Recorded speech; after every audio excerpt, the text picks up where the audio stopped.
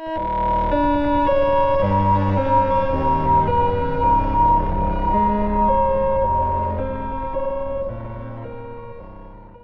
day started around 6 a.m. when I woke up to watch the sunrise in a dune close to where I was staying. The night before I stayed until around 2 a.m. with the Berbers gazing into the stars and hearing their jokes and riddles. They use metaphor a lot, especially involving nature in the form of animals and the celestial bodies. In the Sahara, the sun is extremely big and bright, and I remember thinking that today was a new dawn for me personally. I had been lost for a while. After that, I went back to sleep for about an hour before having some light breakfast accompanied with Berber tea, which they jokingly call Berber whiskey due to its color. It tastes like a very herbal green tea. It surprised me that they drink hot beverage in such high temperatures, and they do this with every meal. I asked, and the Berbers taught me some valuable knowledge about the inner workings of the human body that would come in handy after. There are three main takeaways. First, always drink slowly and in a staggered way. Second, never take off your clothes under the sun. And third, refresh your body by gently pouring water directly over where the heart is and never directly over the head. These three things all relate to having a smooth transition between temperature states within the body, as having a shock, such as pouring cold water over your head or drinking very fast, can be too much for your heart and make it stop beating. Going into the desert. At around 10, I went out of the camp and into the desert itself. As a recommendation to anyone that wants to do this, you should wait until after 6 or 7 p.m. to drop, as then the sun will not be as harsh, plus you will get to experience the night star sky tripping. With me, I carried a backpack with 2 bottles totaling 3 liters of water. Bring at least 4 to 5 please if you do this, earplugs and a notebook. I was wearing very fresh long pants and a shirt with an improvised robe that I kept cool with water tied around my head. I wore UV protection and sunglasses as well. The come up and first stages of the peak. I dropped a 160 UG tab halfway towards the main big dune that I wanted to climb up to, and here the heat was building up, but it was still somewhat bearable. I did realize that I had only about 2 to 3 hours before the heat would get to over 40 degrees Celsius and my water ran out, so the plan was to get back to the camp no later than 2 p.m. and spending the next part of the trip there. The dunes can get very steep, so as I started feeling the acid coming up, I struggled a lot getting up, having to stop to catch my breath and control my heart every other minute. I mostly used the west side of the dunes to climb, as the sun was not hitting them as strongly yet. Here the pattern started to show in the sand, and it seemed as if the wind itself was the one that kept them organized and identical all over. At this point, I started listening to music, the Golden Dawn Orchestra EP. The whole album has a huge desert vibe, with one song titled Saharan Nights as well. I was still climbing, and in some parts, I had to be on all fours and felt the burning sand get into my shoes and on my palms. I pushed through that, realizing that this would be the harshest moment of my life from a physical point of view. I have tripped in the extreme cold before, and I really wanted to experience the other side of the coin. There was no fear in my mind. I knew that I could survive this if I was careful and followed the Berbers' advice. I finally reached the top of the highest dune, and from there I could see on one side the Sahara stretching far into the horizon, and on the other dunes with the camp far down that direction. I sat looking at the vast expanse of sand and started talking to myself in reflection. There are many things in my life that changed recently, and I was still not sure on how I wanted to live from then on. At this point, the heat was very harsh, over 36 plus the hot wind. I think this was around midday, and the sun was getting very hard to face. After my choices were made in my meditation, I had to write them down to make them firm, so I took out my notebook and wrote a small debrief of the conclusions, just the main points, so that I could go over them later. After, I felt liberated, which came with an urge to run, and so I did down the dune into one that was on a lower height level. I was jumping down the dune and my feet were sinking. It felt extremely natural to move that way, and I used it to go down the big dune at some points later. The next half hour felt very long. I saw the steps of sacred creatures who had walked the land, and I thought that I could follow in their magical path. To do that, I made myself small by sitting with my legs crossed and then snapped my fingers as I closed my eyes. I imagined a place that was the polar opposite of where I was, and I got transported there, a snowy cave I had tripped in some months ago. I could visualize the lakes and the trees, the insides of the cavern, and, most importantly, the bird I met there. I went to that cavern several days in a row, and from the first day a little bird with a red chest had come to visit me each day. It was afraid of me first, but it got within touching distance and stayed there for minutes at a time after it got comfortable. I snapped my fingers again and opened my eyes to find myself back in the desert. I found this incredible, and I did it multiple times, each time increasing the frequency of my snapping until it got to about 2 seconds in each place. At that point, I saw the bird fly out of the cave, and I realized that that meant that my time there was over. I had to go and stay in the Sahara. I snapped for the last time and opened my eyes. My fight to survive on my way back to camp. My first thought was to drink, and then is when I saw that my water was already halfway gone and the temperature was over 40. I had to make my way back. I realized I had walked for a long time and that I was very far from the camp. I did have to make it back before my water ran out and my body gave up due to the extreme heat. I had to also be careful about my heart. I could monitor its BPM with a smartwatch, and every time it went over 160, I stopped until it stabilized. At this point, I started to realize how close to death I was. I had well over an hour and a half to my camp where I could get more water and cool down. I also was spending a lot of water keeping my heart cool from the outside. As the Berbers taught me, this would spread the cold all over the body evenly. At this point, I put music that I knew would get me into the right mindset to make my way back. I was very calm. I had an unbreakable confidence in the success of my journey back. I thought of the countless people throughout the history of mankind who had been in my same situation and made it. I understood the requirements and the process I needed to follow to live, and that kept my brain focused and unafraid. I had made quite a bit of progress when I entered fully into survival mode. I emptied my mind of tangential thoughts, and my body acted by itself, as my vision was starting to get doubled and my thoughts of basic motor actions confused. I understood that this was accentuated by the acid and that it was a sign of my brain failing to get resources from the rest of the body. I entered into a fever dream kind of state where I lived multiple outcomes of this journey back, including my death and the extradition of my corpse. That would be a dumb way to go. My body could just give up and I would be dead, and the world would be gone. Nothing would exist for me anymore, not even myself. I broke out of this state when my last water bottle only had a quarter left. I was closer to the camp, but still in the dunes. Here the worst part started. I realized I was not able to remember which way to go. Once you go down from the big dunes, your eyes cannot see the camp directly, as there are abandoned structures, palm trees, and other encampments that cover your line of sight wherever there is no sand. To this I had the added issue that I didn't want to meet anyone. I was afraid of being found out and the consequences of that, so I focused on remembering some distinct characteristic of my camp, which happened to be a sandboard. I remember it being right outside the entrance path when I went out, and I knew my entrance was on the east side, so I just had to walk until I found it. At this point, I had to rationalize water and was drinking less than my body demanded while also keeping some for cooling my heart. I lost myself and entered into another camp and realized that I could not be there and had to leave fast, but I had already made it far into it, so I managed to find a way to cross it without going all the way back. I walked and walked, but I saw no sandboard. Had I missed it? Did they take it somewhere? At this point, I decided that no matter the place I found next with people, I would go in and ask for water, as I would literally die without it.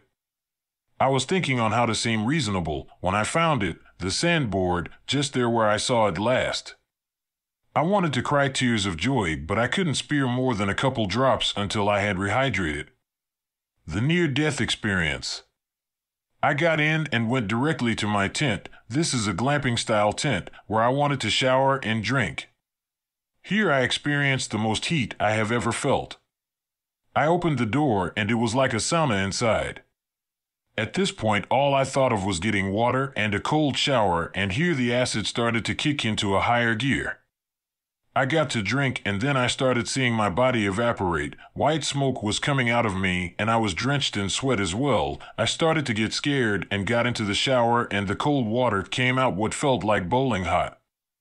I waited, but the water did not get any colder, so I could not shower.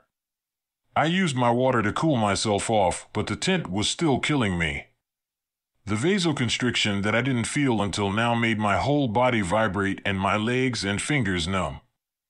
I was seeing double and sensations from my body were going away from the far end of my extremities towards the center of my chest.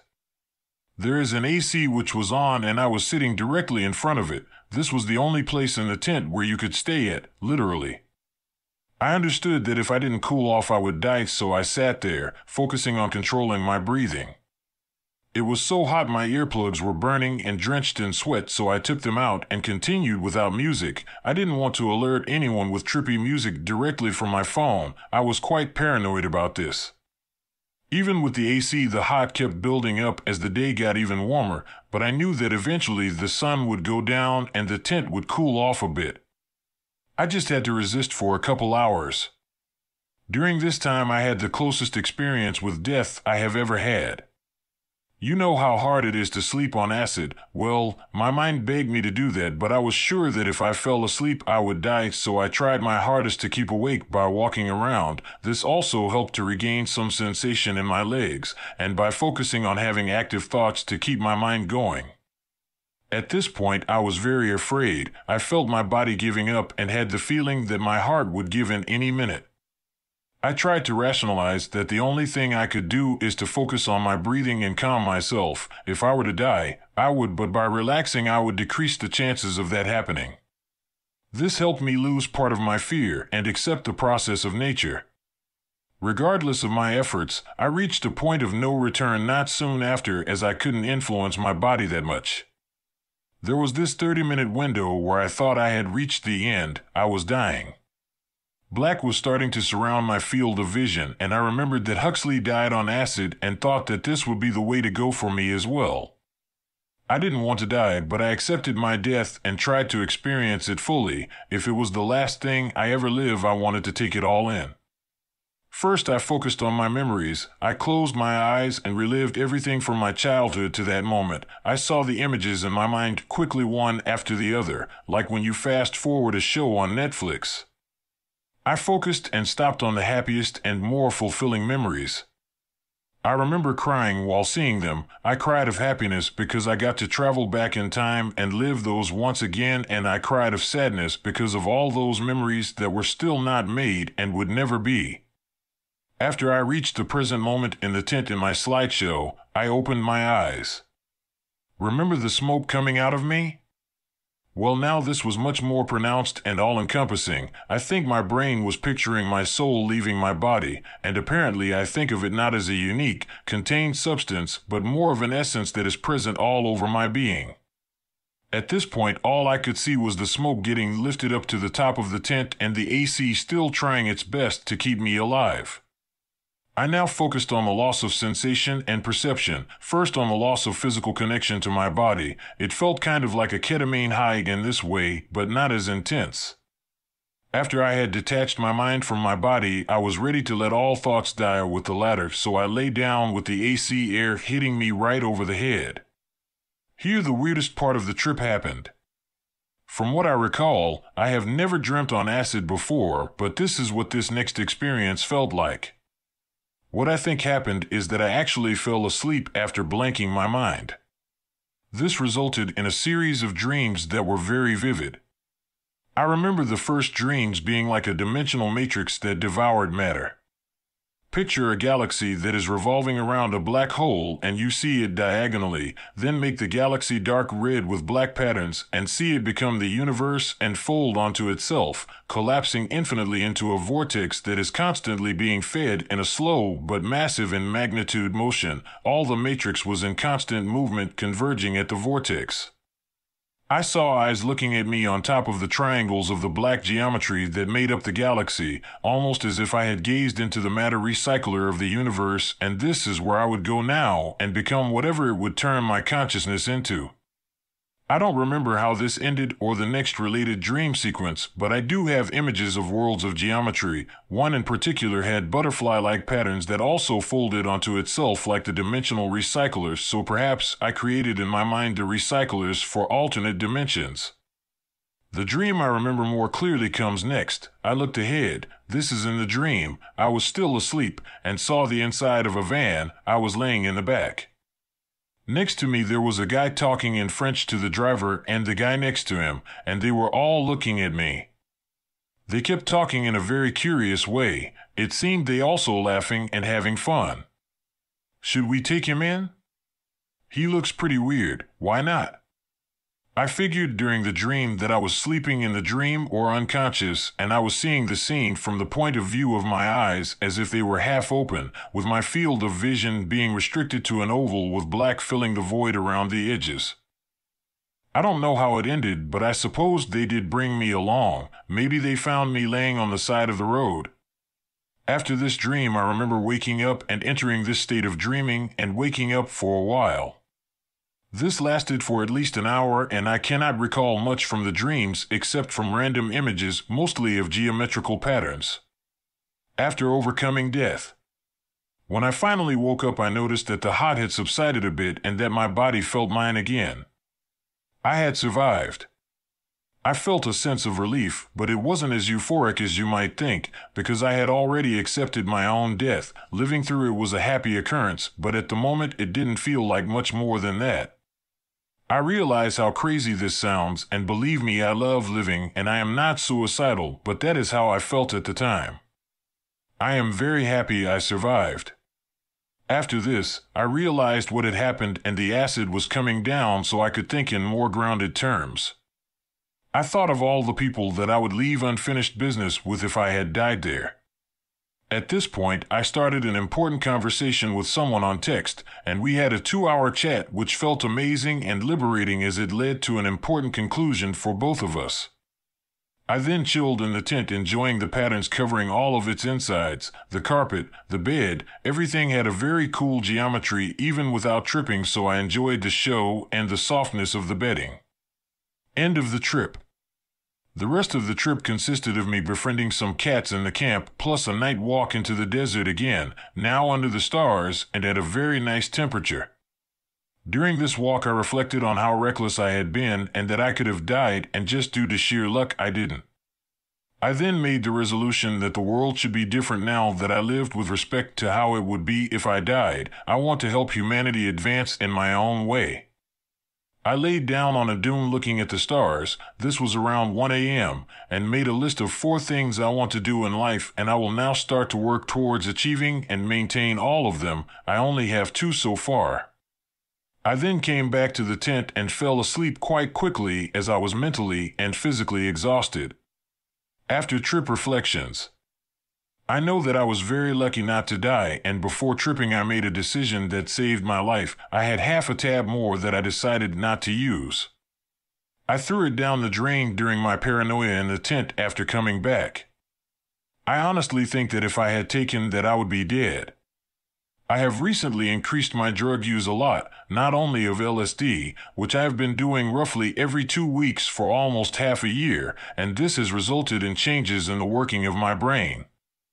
I live inside of my head, which is what probably led to this bright idea. I enjoy my thoughts and the realities that I imagine, but I do understand that I have to compromise to survive in society.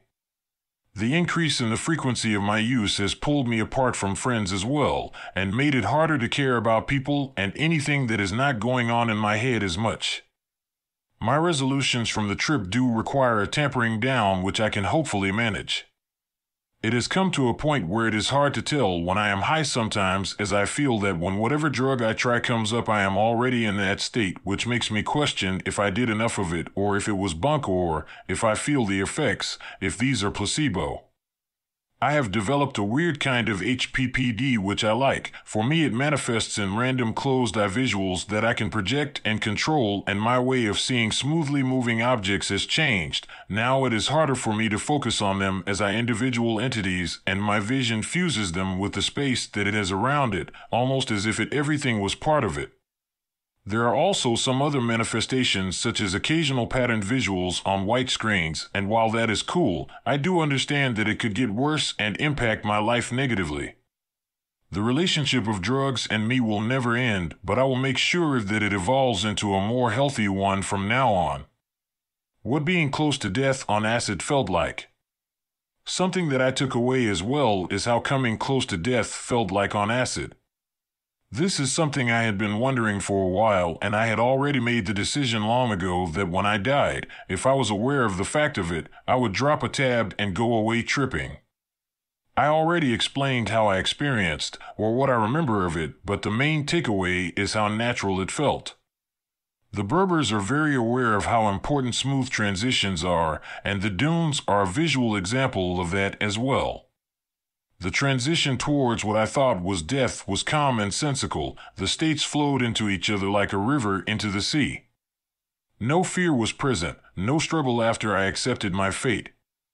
The visions I had of the dimensional recycler felt very natural as well, and I was ready to be processed by it and become something else. I understand that my visions and the ones that people claim to have in near-death experiences are a reflection of their individual understanding of death, but that does not make them any less real. Don't be dumb like me, and please wait for your time to come naturally and peacefully. Drop a tab if you want while laying in your deathbed, but when death comes to you, do not fear it, as it will embrace you warmly and gently guide you towards eternal rest.